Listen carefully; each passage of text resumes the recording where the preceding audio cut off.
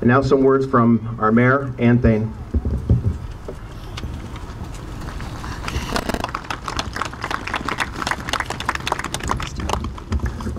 Good morning, all. And thank you for coming out on this chilly day. It's not the most ideal weather at the end of November for a gathering, so I especially appreciate you making the effort to come here today and pay tribute to our veterans. For my part of the ceremony, I'd like to tell you a story, and perhaps you can extrapolate where these men come from my story. Once upon a time, I stood at the side of the road on Guy Park Avenue and watched the Amsterdam veterans honor their comrades by walking a length of the city road to their World War I memorial. The day was brisk but beautiful.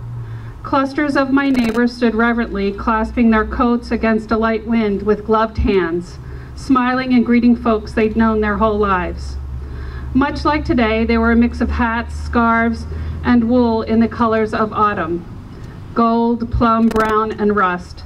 Most were older folks, and a few families brought together several generations of the same height, weight, and hair pattern. They talked quietly with each other, noting the falling leaves, fleeting clouds, and onset of winter in the coming weeks. I held the hand of my little boy Ian, who at the time had only been about 4 or 5 years old. We were excited and happy to be at our first official parade in our partnership as mother and son. He was so young and perfect, a sprite with an immediate smile and mischievous glint in his eye. He could not imagine how deep my love for him was, because for a child it is a given. He was born into the brilliant embers of my attention. He did not know of my long wait for him or my doubt that I'd ever be lucky enough to have a child. I gripped his mittened hand tightly as the procession started. We watched as the veterans from wars long gone began to pass our station. A scattering of very elderly men that had survived the war to end all wars and 8 decades were driven in cars, still proudly wearing their caps, insignias, awards, badges, and accoutrements.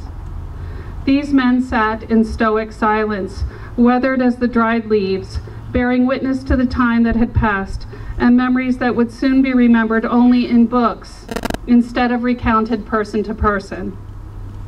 They seemed to not notice the gathering around them. Their clouded eyes looked ahead in anticipation of their destination. Men and a few women of World War II, who at the time were then in their late 60s and early 70s, followed these vets. This was a larger group of soldiers than the first, still vital and dignified, survivors of a war of unthinking brutality and loss. They wore and still wear their experiences with such pride.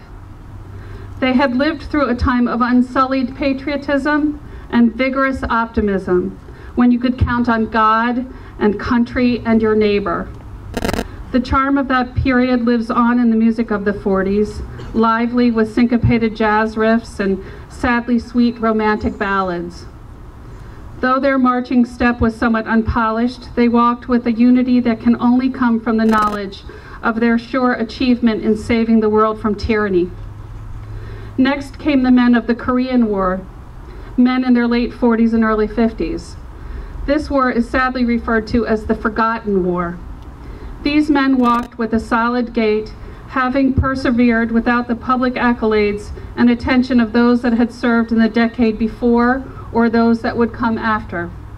These soldiers walked with some ease and casually waved to bystanders. As I watched, I understood that had my father lived a longer life, he would have marched with this group.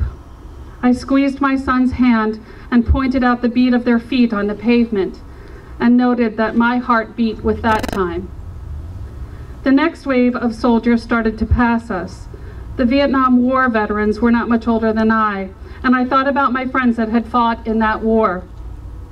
The times were so tumultuous, and the decision to enter the military was more controversial than at any other time that had preceded it in all of history. I thought of Kevin, a happy-go-lucky kid in our neighborhood that had come back from the sweltering humidity of Vietnam, changed. More serious, with an uncharacteristic edge in his demeanor. To my knowledge, he never spoke of his time there, not to his family, and certainly not to us, his hometown friends. That he and others had returned to a nation that questioned the actions of these young men and women still haunts our days. These young soldiers made the commitment to serve our government without public reverence for their decision. This is a wound that must never be delivered again. Contemporary men and women in service, marching crisply in unison, followed the vets of the 60s and 70s.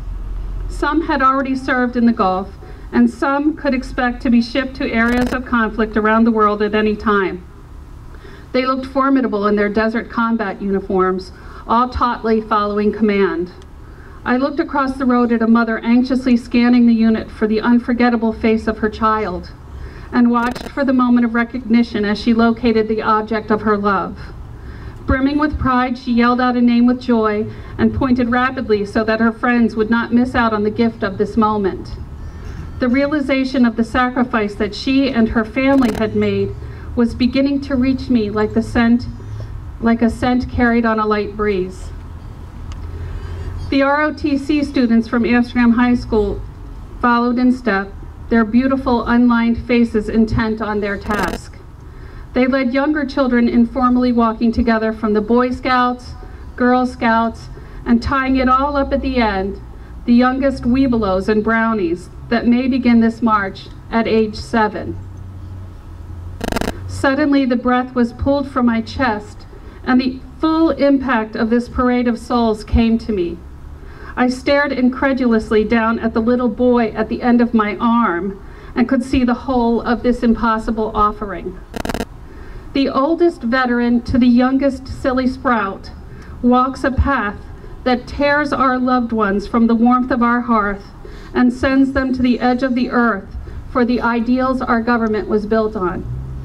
Regardless of politics, public furor, danger, or exhaustion, our soldiers serve willingly, selflessly, and courageously that we may continue to live in peace and prosperity. They enter into situations of loneliness, peril, boredom, and chaos that others may have hope. Those that have marched in parades have returned to us.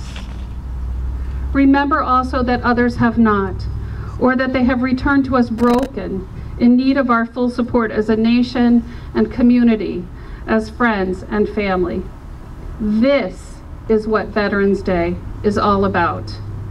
Having grasped this concept as desperately as I had held the hand of my son so long ago, let us all acknowledge that there can be no greater calling than that of a soldier, and extend our deepest gratitude for the gifts that they have given so freely to us.